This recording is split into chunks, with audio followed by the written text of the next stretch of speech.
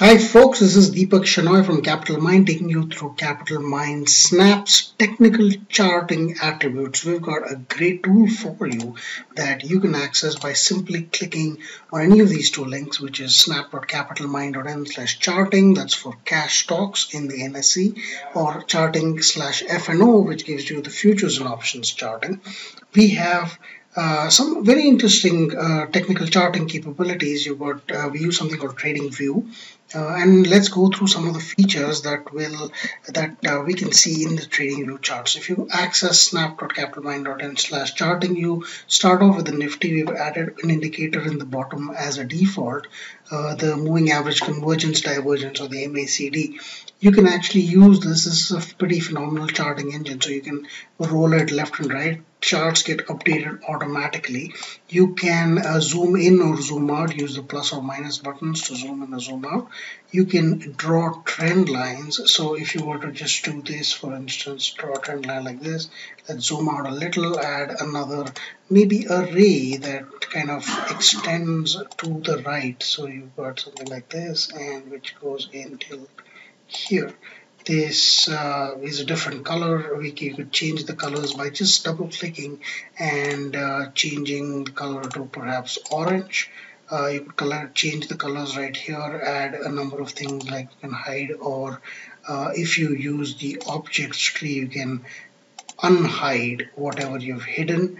You can also change the chart attributes. You can use bars, candles, lines, and another form of charting which we don't really recommend because honestly that's not very well documented. So you've got line charts as well. You've got bars as well. You can use either whatever suits your charting purpose. You also have a bunch of indicators. So you click on this or just use the / button. Just click / anytime. This indicator will pop up. So you could use an accumulation distribution indicator, for instance, and you could add it. It just gets added on. If you want to change the attributes, for instance, I want a color, I want to add a price line to it. So it shows you the absolute last value and where it stands with respect to the past. That's a great way to look at the current value in comparison with the past. You can hide it, you can close it right from here. You can also change a number of the colors and attributes or the inputs. For instance, the MACD has a 12.26.9 parameter. You could change this if you like. You can also change however you want the precision to be. If you want the scales to come on the left axis or the right, you could even say I want an MACD price line for all of the attributes coming in. Some of the other pieces that will interest you as a technical chartist would be the number of things that you could do with it. So for instance, you could draw a pitchfork pattern right here, and while many of these patterns are not something we're all masters in, each person brings in his own level of qualification. So you might say that, listen, I want to see the Fibonacci retracement of, say, this entire move of the Nifty, and there you go. So we are at approximately 50%. You'd know this instantly looking at the colors. You could save this as well.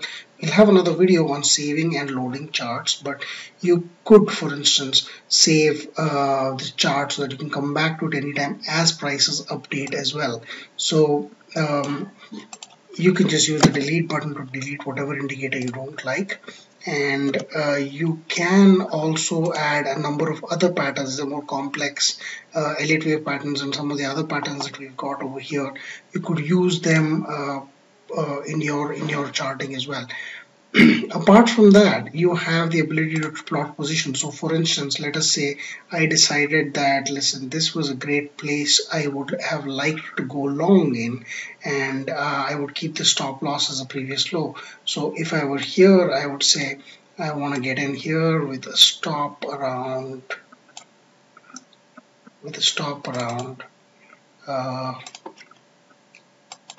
I want to change the stop down to 6.3. Well, I want to change the stop to about 7,400 just to give you an idea of how that is being done. So you get an idea and you get a target of the last high. So this was your chart. So you wanted to get in a long at this point, and go up. So you can actually see this chart in comparison with how it actually looked on that day. So it's well, this is the point I want to target the last high and I want to take a stop at approximately the last low. So this is where my hit is, and that gives you an idea of how this position actually lasted. It actually made you 5.73 with a 2.1% loss. You could plot positions, and then you have a number of other measures. So for instance, I want to see how much it took from one high to the other, and that's approximately 38 days, 25 bars. You could do the same thing to measure something else. So for instance, the time between two intermediate swing lows. We're talking 95 days between these two lows. These are interesting ways just to measure. They're not useful for the chart. You can also save the chart. Just click this and it automatically saves the entire chart as it is. So as big as your window is, the chart image is that big. You can click it, you can save this onto your blog or tweet it out right from here by clicking the tweet button. One of the things that is very cool that we really like is the ability to move into log and non-log mode in one stretch, and also to be able to change the time frames immediately. So you want to change it to a weekly, you just click W and you've got it. So it takes a couple of minutes to load the chart, and here you see that we've got the Nifty on a weekly mode. We can the studies remain as they are, so you can actually remove them or delete them however you want them, and the coordinates remain as well. You also have the ability, and we've talked about this in other videos, where you can compare the Nifty to, say, the Bank Nifty. And if we were to do that, we would see that the Bank Nifty gets added in, and it's a percentage chart. So you get the percentage difference from the time you started. The extreme left is the point at which the comparison starts, and you could go in and see whether, for instance, in 2015, so if I just started the chart in 2015, I can see that the bank index has underperformed the Nifty substantially. How much? And let's try and mark that in the chart. You go to the settings, go to style, go to scales, and I say, well, I want symbol labels. So that's going to give me the bank and the Nifty, and I want their last values as well. So it's going to point the last values, point minus 10% for the bank Nifty, and so well that vanished. I think that's because I didn't say okay. And we've got the bank labels and the symbol labels as well, so you immediately see what's happening if you have a lot of items in the chart.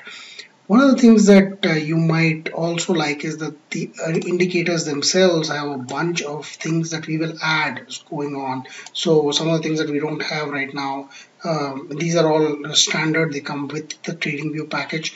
We'll add more to this as we go on.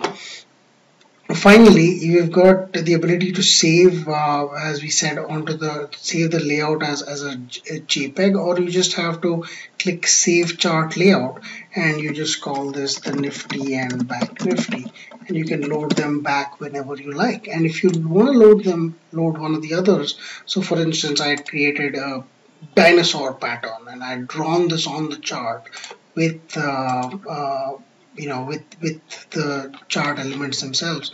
This was a weekly chart of Kaveri seeds, and I had brought a number of these elements in, so you can quickly see what had happened over here. Or you could move, you can load up a chart that you had saved in a long time back. Okay, this is taking some time to load, but we're going to quickly see how we can also do this with F&O and change the time frames to, say, 5 minutes. And if you change it to 5 minutes, you get the 5-minute chart. This is of the Nifty 1 month future. I could change this to the Nifty 7,900 call option, and again use a 5-minute chart. You can use a 30-minute chart as well, just bunches in automatically, just like your client-side tools would do.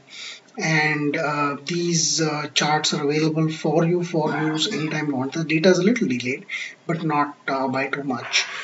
You also have, for instance, let's see if this has been done. This hasn't yet, so I think we've had a little bit of a problem with the data. So let me just reset that. However, on F&O, you've got a bunch of other things as well. So the charting system is exactly the same. We just have more symbols in F&O. that you could use. So one of the for instance, just to give you an idea of how much you can use, we've talked about nifty straddles, nifty strangles. You could use options. You can use certain months options themselves. We've got continuous futures for you. So one of the let's go back to the presentation and just look at each of these. We've got projections, positions, like we talked about, profits, losses, patterns, the log charts going to weekly time frames, and so on. We hope this is informative enough for you to at least begin using charts. We'll have a lot more coming in with webinars and videos where we will use our own charting to explain a number of technical concepts.